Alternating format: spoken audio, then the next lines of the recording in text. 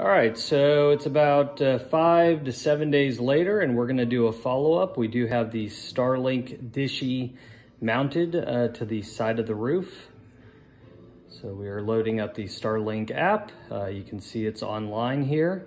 We do have statistics, which is a very nice feature. Kind of wish we didn't have to have them, because on here it does show you some of the times where there are outages. So if you click on the outages button, it will show that there are time periods, it looks like on average about 2 to 3 seconds, where the network has gone down. I have to assume a lot of that has to do with more satellites being needed, which they're working on.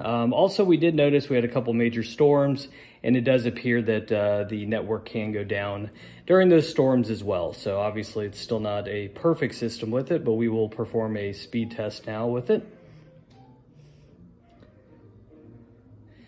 It looks like it's about 60, little low 60s. We've actually been getting closer to about 75 to 80 on average.